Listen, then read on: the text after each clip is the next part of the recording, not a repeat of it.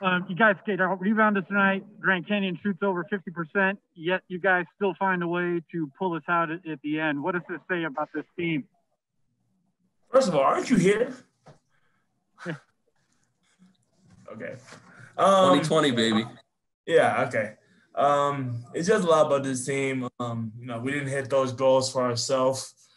We didn't hit one of those, two of those 9 goals that we like to hit, the rebounding and the field goal percentage defense. But, there's other areas of the game.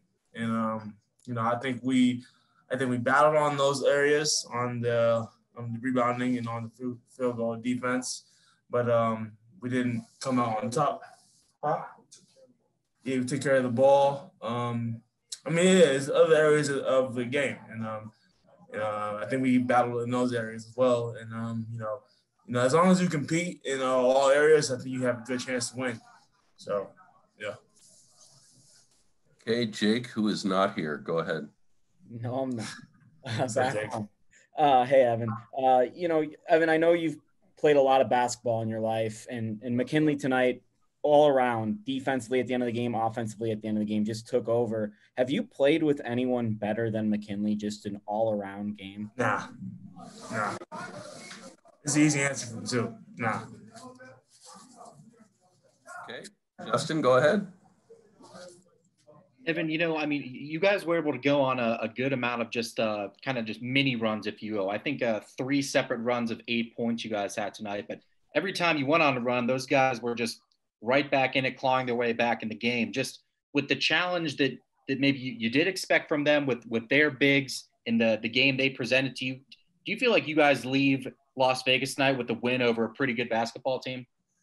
Yeah, I said it in a TV interview. They were trying to, hats out to them. They played tough. They're big as hell. They have a certain toughness about them that comes from their head coach. And, I think that they're going to win their conference maybe, and they're going to be a tournament team. So it's a good win for sure. Okay, Pat, go ahead. I hope you can hear me okay. They're breaking down the arena in here. But, Evan, you guys have had a few lopsided wins in the past week. Having a game like this, does this help you a little bit going into Pac-12 play, especially with those road games coming up? Yeah, you're not going to have many blowout wins in the Pac-12, it just doesn't happen. So this win definitely prepares.